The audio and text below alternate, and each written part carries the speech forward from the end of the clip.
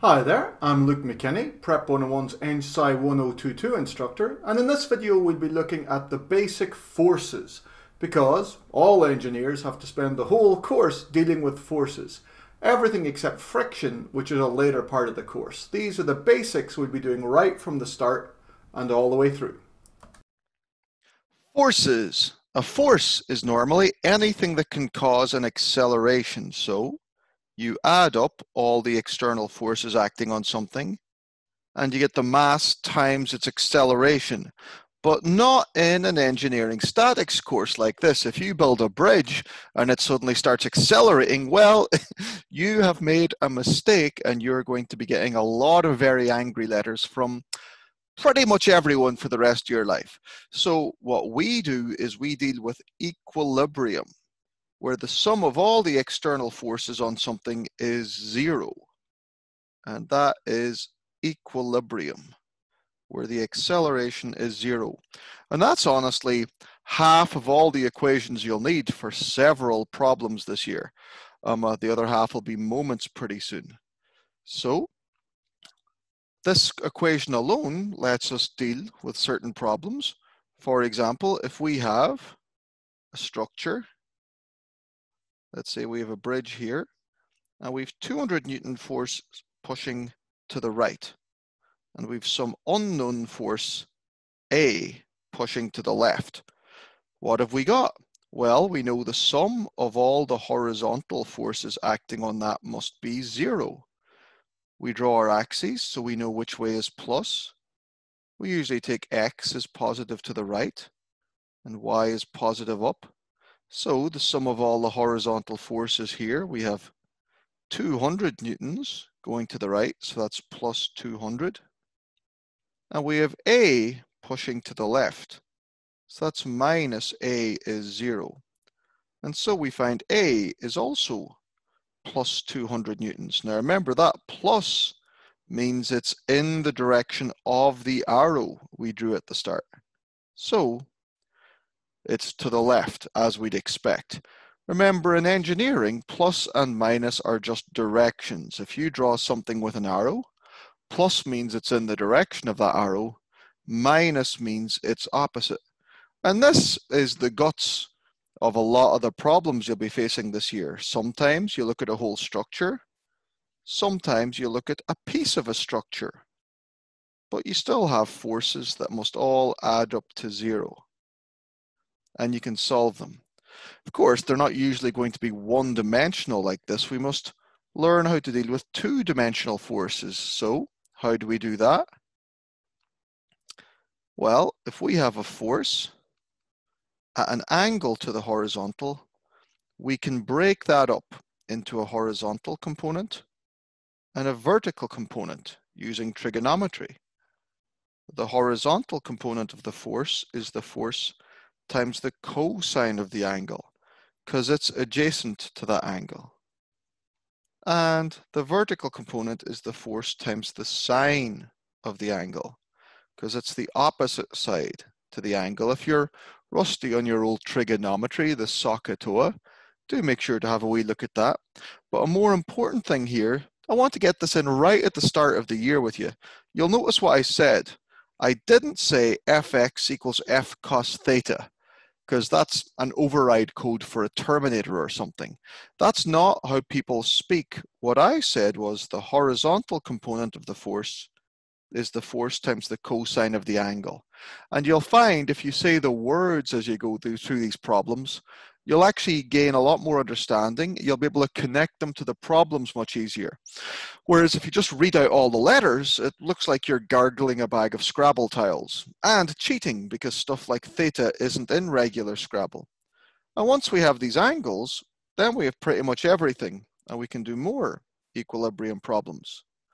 The first thing we do with any such problem is a free body diagram of whatever piece we're looking at. Sometimes we're looking at the whole thing, the whole structure. Sometimes we're looking at a chunk of the structure or just one piece of the machine or frame.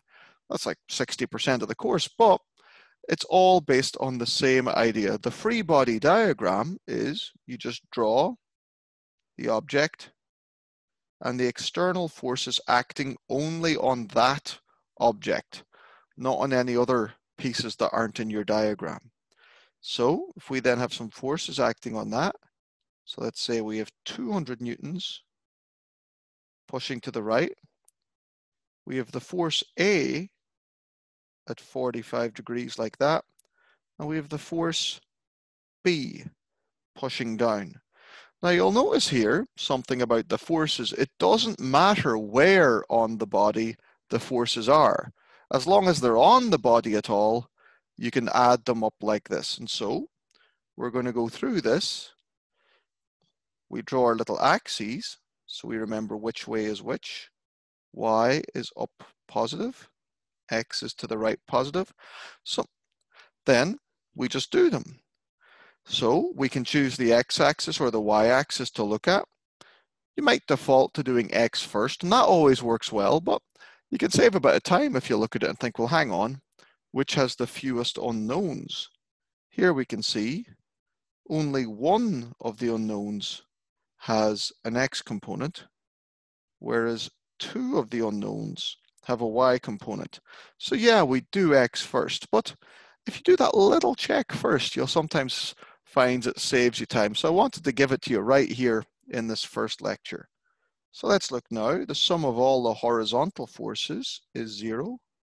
So I have plus 200 pushing right minus the x component of A pushing left. That's one equation with one unknown. So it's A is 200 over cos 45 is 282.84 newtons. And then we move on to the next one. The sum of all the forces vertically in y is 0. So we've minus b pushing down plus the y component of A. But we know what A is, so we've minus b plus 282.84 times sine of 45 is 0, and we find B is 200 newtons. Now remember, that's positive, so it's in the direction of the arrow. In engineering, plus and minus are just directions. It's plus, so it's in the direction of the arrow there. Because remember, we'd included that down when we put the minus there. If the answer ever comes out negative, no problem. You just say it's in the opposite direction to the arrow you started. So we've broken vectors up in order to solve problems, but let's say we've got those components at the end of a problem and we want to add them back up together to find our vector again. So let's say we'd found some resultant vector, the x component, by adding the components of other vectors, and likewise the y component. And now we wanted to put those back together to find the resultant vector. Well, the way you do it, we have an x component and a y component. So we can find the size of the vector by Pythagoras. So the size of the vector by Pythagoras is the square root of the sum of the squares of the other two sides. And then the angle by trigonometry is the inverse tan of the opposite side over the adjacent side. We've seen how to break forces apart. We've seen how to put them together. Now let's look at some of the forces we'll need to deal with. In this course, we've already seen little arrows just saying, hey, I'm a force of 100 newtons. And you would draw that on your free body diagram of your object and start applying the equations that the sum of all the horizontal and vertical forces have to be 0. But there's some arrows we have to draw in ourselves. There's some other forces they can give us, and we have to work them out and add them. The first and most obvious to all of us, unless you're currently floating above your seat, is the weight. Any object feels a weight force acting through its centroid, the center of its shape, down. And this weight, sometimes called the force of gravity, is the mass times the acceleration due to gravity. Now the acceleration due to gravity is 9.81 meters per second squared down. And sometimes it's useful to work these weights out at the start of the problem. For example, if you have a 100 kilogram mass and somewhere else you have a 50 kilogram mass in the problem, you know, there's not much point having to interrupt your calculations later to work those out. So sometimes it makes sense just, okay, the weight of this is the mass times the acceleration due to gravity. 100 times 9.81 is 981 newtons. And likewise, the weight of this is 50 kilograms times 9.81. Now I have a strong temptation to do that in my head, but I'm going to do it in my calculator because I'm an engineer and I want to get this right.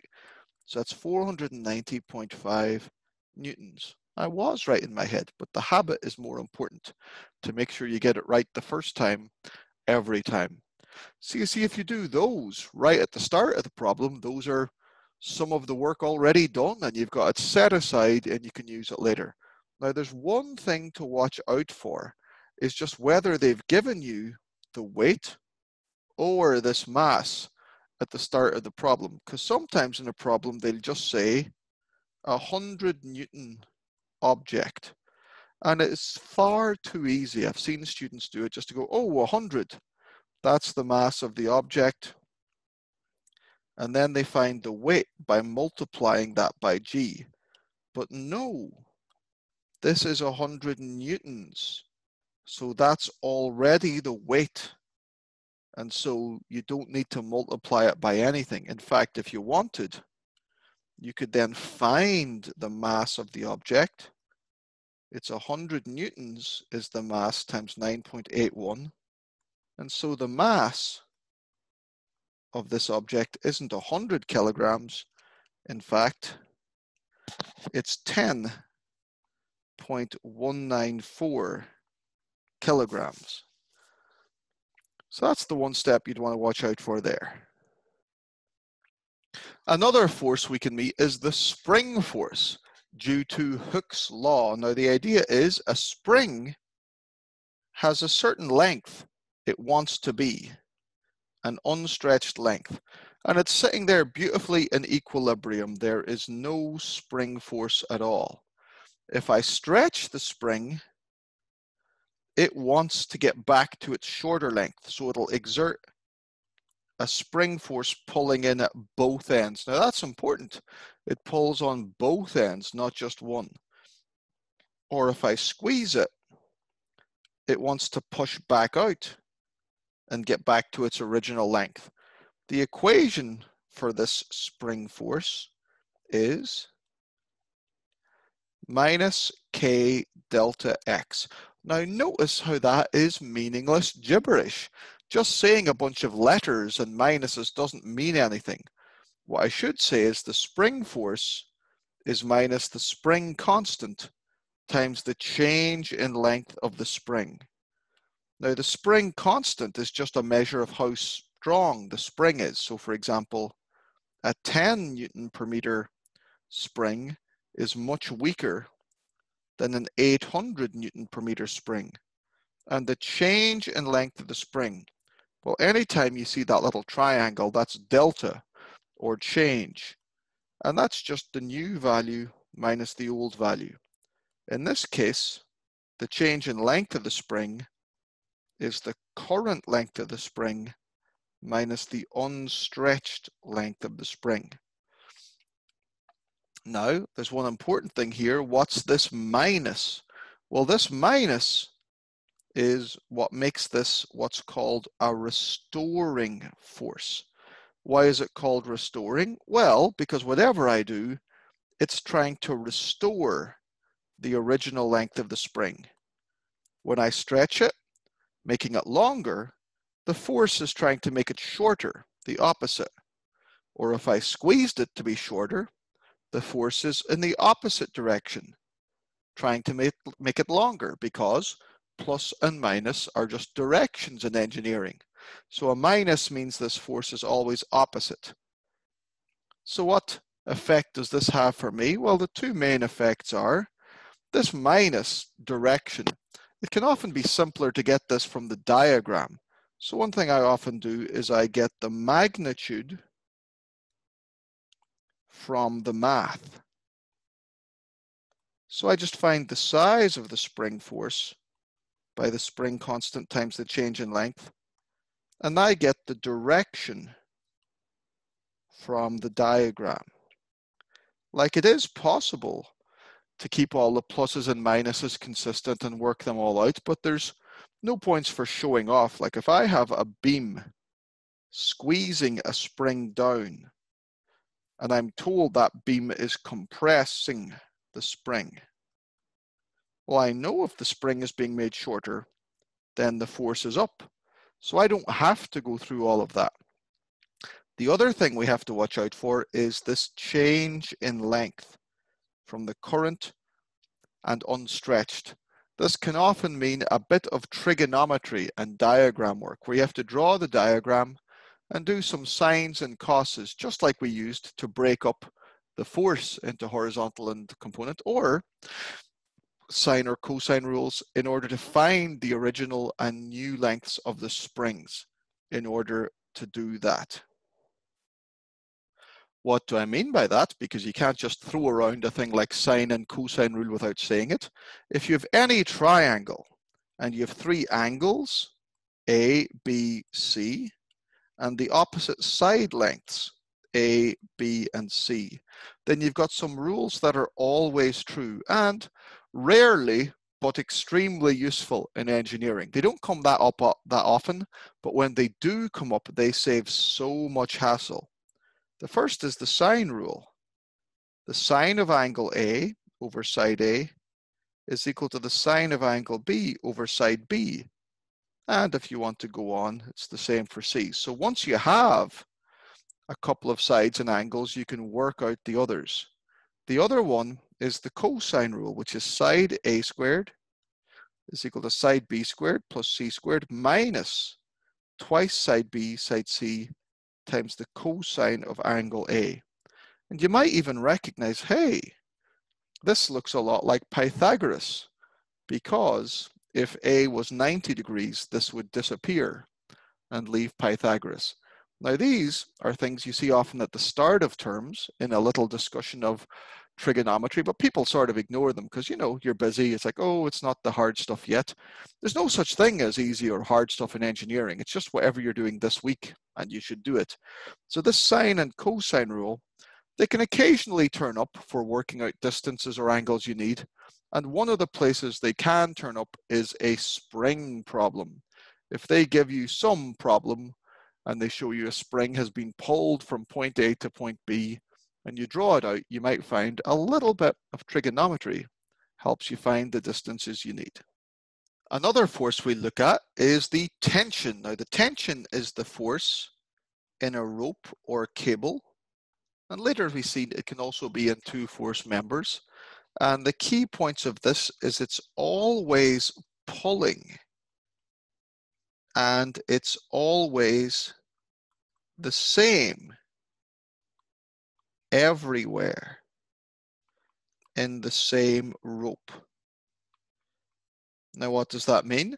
Well, it means if I have some set of beams and girders connected together, connected by a rope, there'll be some tension in that rope, and it's always pulling, and it's the same everywhere. So if I look at point A and just that beam, I'll feel the force of tension pulling to the right. But if I look at point B on the other side, it will feel the same tension pulling in the direction of the rope. And wherever you look at a rope, it'll always be pulling with tension. And this can make quite a useful effect of the tension in a rope because it's how pulleys work. We'll have a quick look at one of those now. Bing! Behold, a diagram appears with the miracle of technology. We have a pulley and we have a rope going from an input force around this pulley system to hold up the mass M, and we are asked what input force is required to hold this system in equilibrium. Well, equilibrium is the magic keyword of any of these statics, which is the sum of all the forces is 0. And that immediately tells us something. In a nice equilibrium system like this,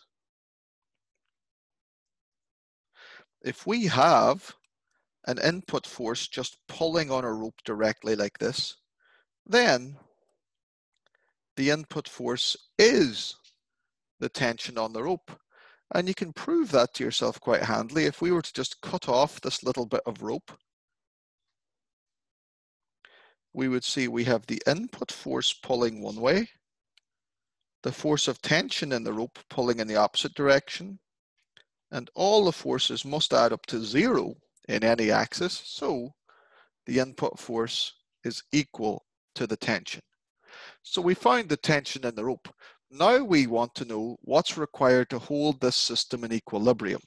How do we do that? Well, there's only one other thing in the whole system to look at. We want to hold up this mass, M. And a mass means a weight. So we look at that mass being held up by the ropes. We draw a new diagram because if you try to do two things on one diagram, you end up doing neither of them very clearly. And in engineering, if you're not doing it clearly, you are not doing it at all. For examinations in the short term, but for co-workers, group work, legal investigations, approval, all that good stuff in the long term. So trust me, if you're in the habit of just doing messy work and thinking it'll be fine, it won't. So get over that. So we see here we have the weight, mass times acceleration due to gravity down. And now see up here, we have cut through the rope twice. So we have a tension pulling up and a tension pulling up. And when we look at this whole thing, the sum of all the vertical forces is 0 because we're in equilibrium, which means all the accelerations are 0. We've plus the tension up, minus the weight down is 0. So we've twice the tension minus the weight is 0. But we know the tension.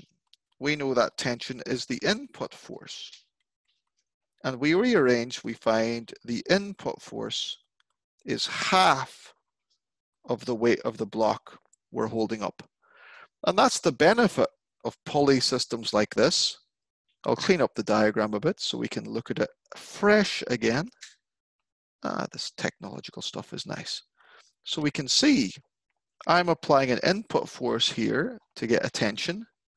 But then because I have this rope looped around twice, I get that same tension twice holding that up.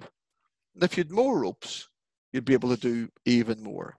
But the key point for the tension is it's the same tension everywhere in the rope, and it's always pulling in the direction of the rope. I hope that was useful. There's plenty more videos in the playlist, but what's even more useful is lots of exam examples and exam specific advice. And that's what we do in the prep sessions. So join the Prep 101 Study Hub Facebook page to find out when those go on, and many of them are even free, so you definitely don't want to miss those. Hope to see you there.